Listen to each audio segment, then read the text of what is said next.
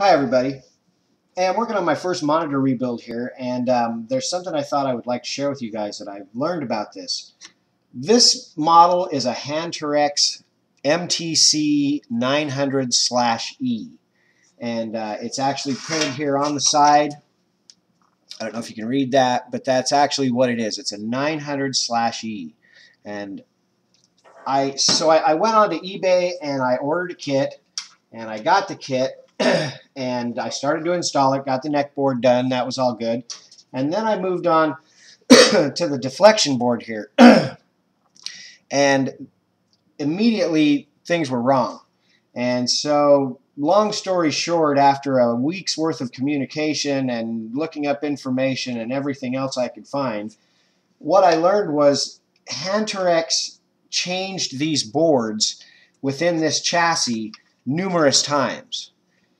So the kits that you find are most likely for DE06, IE06, and NE06.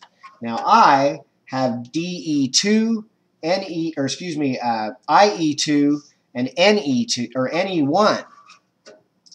I've also seen reports of a DE4, and so they could have made up to at least 6 of these different board sets for the same chassis and model number.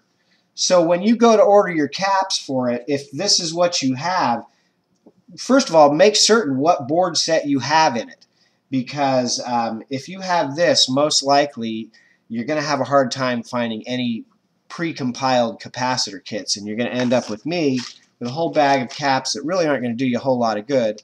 And to make matters worse, I even ordered a second set thinking that I had found it, and I'm certain when that arrives it will also be wrong as well.